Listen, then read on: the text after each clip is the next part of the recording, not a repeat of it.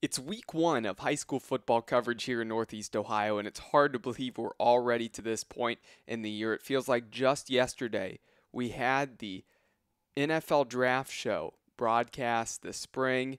Now here we are. It is August. It's time to get football really up and running. It's such a great time of year. I know everybody at Keon Sports, I'm sure everybody out there is excited for it as well.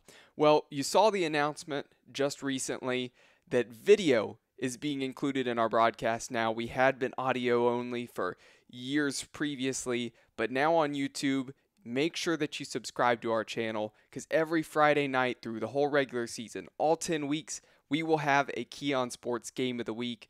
I will be your play-by-play commentator, and once again, Dom Clary joining me as color commentator, at least for the first few weeks. And Brandon Soder also will be out there. He will be running the video, also making sure everything's going well with the IT and the technology as we start this new venture in the first couple weeks.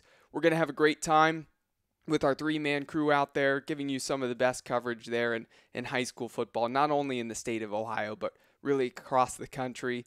And in addition to what you're going to see on YouTube come Friday as well, make sure to also pay attention to KeonSports.com.